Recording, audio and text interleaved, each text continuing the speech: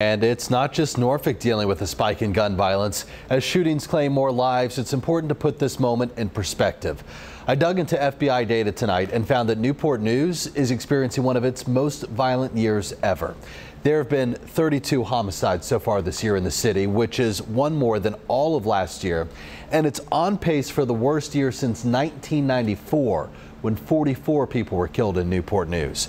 August in particular has been a particularly violent month. You see it there on the right-hand side of your screen. 10 people were shot and killed. Going back over the last 6 years, the city usually sees between 2 to 3 homicides a month, but August had the most homicides in a single month in years, if not ever.